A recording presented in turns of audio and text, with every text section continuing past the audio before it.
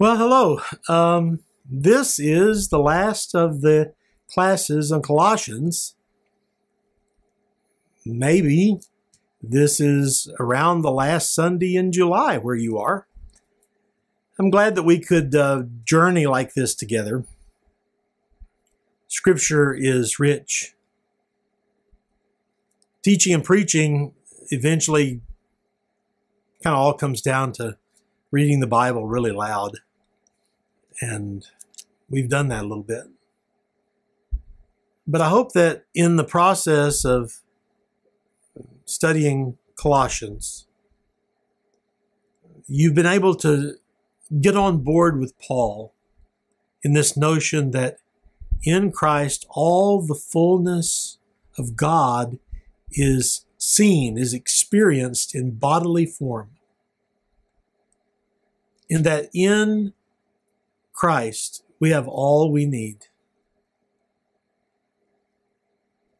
So that being Christ followers and inviting others to be Christ followers is really a great life. And being in Christ does not diminish us.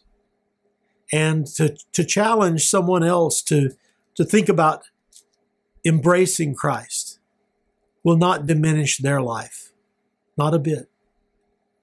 The greatest gift we have received is to come to know Christ.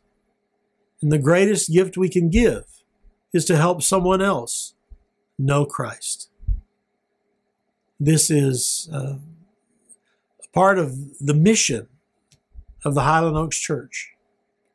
And I pray that in the study of Colossians, that mission, that sending, that sharing, that discipling, that has become even more vital to all of us. So we want to begin in the class today in Colossians chapter 4, beginning at verse 2. And I want to tell you, Colossians chapter 4, verse 2, down through verse 6, to me is just about as much fun as you can have in Scripture. So I want to invite you to do this class with me, knowing that I'm really enjoying this, and I hope you do too. So after everything that Paul has written, and he's just finished up talking about the husbands and the wives and the parents and the children, the fathers and the masters and slaves and all that good stuff, and what it's like to put off what is evil and put on what is good, and to live in love and peace and worship. Then he says, you transformed folks who are in the love of God and the peace of God and in the worship of God, devote yourselves to prayer, being watchful and thankful.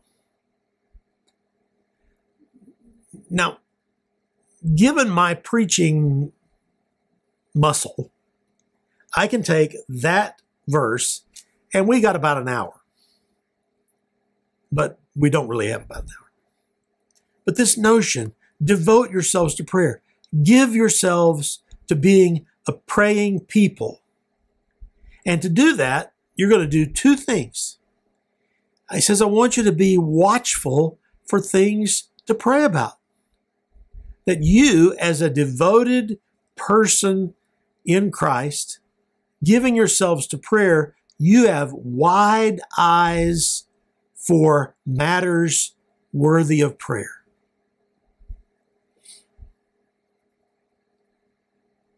We watch around us. In the wider world, we watch around us. And there's a lot to pray about in the wider world. I don't know what people prayed about before there was 24-hour news. But now with 24-hour news, our prayer list can be pretty strong. We can be praying for the people across the street and for the people in Bangladesh where the rains are not falling or are falling too much. You're watchful, vigilant, We're watchful inside the life of the church. Devote yourselves to prayer, being watchful. Right now in the life of our congregation, the life is a little complex, but most every day we get an email out from the office, and that email tells us something that's going on in a person's life. Often it's a loss, often it's a diagnosis, sometimes it's a hospital, sometimes, well, you know, all of the things it can be. Be watchful. And then we're watchful in our families. We're watchful inside of our own hearts. When your gaze turns inward and you're watchful in your own heart, that kind of self-examination gives you a lot to pray about. And let me just say something about prayer here. We could talk a lot about this, but sometimes prayer doesn't have many words. Sometimes to pray for someone is just to hold their face in your mind and just lean into the Father with their face, with their name, with their situation. To just sit with Christ in the heavenly places and be silent with a heavy heart. And the end of all this, though, is being watchful. See, now, if you're watchful about what's going on in the world, it could put you in a dark place, right? It could put you in a dark place. But he says, I want you to run the risk of being devoted to prayer with watchfulness and let it end up in thanksgiving. I love that. Because a lot of times I pray about things that I don't know what's going to happen with this. I guess if I knew what was going to happen with it, I probably wouldn't be called to prayer. But to pray about what's going on with the virus and to pray and end up being thankful to God for His presence and His love for us, trusting Him to get us through to the end of this. To be thankful for what's going on in the life of the church, to be thankful for what's going on in our family, even with our nutso nephew. To be able to look into your own heart and end up at the end of prayers being watchful in our own hearts, not bitter or cynical or exasperated, but thankful that God is at work in our hearts in Christ through the Holy Spirit. Okay, you see, can you get that? Do you see what that one verse can do? That one verse calls us to be watchful but thankful. Just want to add this. When I get in discussions, very often when somebody's wanting to be the one who's going to be the smartest one in the room, they say something, it's like, well, I don't mean to be the devil's advocate, but. And I said, well, you can be the devil's advocate as long as you remember who you're playing for. Watchfulness in prayer isn't meant to give us the words of the devil's lies about us. We don't need to listen to that. We need to end up in the arms of God, in the throne room of God, giving thanks. Verse 3, he says, and pray for us too, that God may open a door for our message so that we may proclaim the mystery of Christ, for which I am in chains. Wait a minute. Paul, you're in Rome. You're sending this letter to Colossae, and you're saying, pray for us too, that God will open a door for the gospel in Rome. Maybe Paul still has this idea that he wants to go to Spain. He wants a door to be opened. He knows what it's like for the door of his house where he's under arrest is, where that door is opened. If he's in a cell, he knows what it's like for that door to open. But he wants a door to open that he's free to walk out of, where he's not bound by the chains. Pray for us that God may open a door for our message. And that maybe even if he's in chains, maybe somebody comes to the door. Maybe somebody comes to the open door who needs to hear it. And the very idea that those folks hundreds of miles away in Colossae can pray about what's going on in Rome in Paul's life, believing that God is going to do something because of those prayers. We believe that.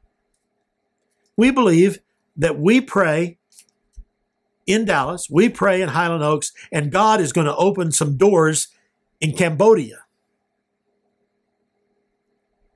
We believe that we're going to pray here, and God is going to open some doors at Bolt's home.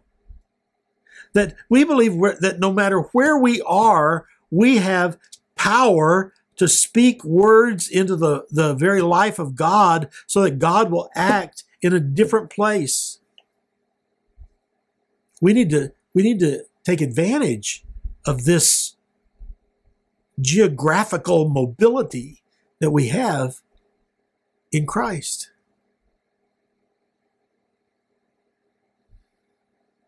Don't you pray? You pray for people in different places, knowing that God can bless them there. And then he says in verse 4, pray that I may proclaim it clearly as I should. Okay. This is the Apostle Paul. His name's in the Bible. He's written some serious material, and he wants the people he's never seen in Colossae to pray that when he starts talking, he'll say things like he should. Well, yeah. Don't you ever join Pat when he prays before he preaches? Don't you, when he is asking for insight and wisdom and imagination, don't you pray for that? You're not just praying that he'll get to the end of the sermon. You're praying for what happens during the sermon. That I used to have people that would pray that I would have a ready recollection. And I said, well, I could recollect it probably better if I'd collected it better the first time. But people pray for evangelists and teachers. They pray for them. Pray that I may proclaim it clearly as I should. And then he switches it. And he says, now you need to be wise. You've got opportunities. Be wise in the way you act toward outsiders. Make the most of every opportunity. The word opportunity there is the word for a beachhead, where an army would land, like Omaha Beach.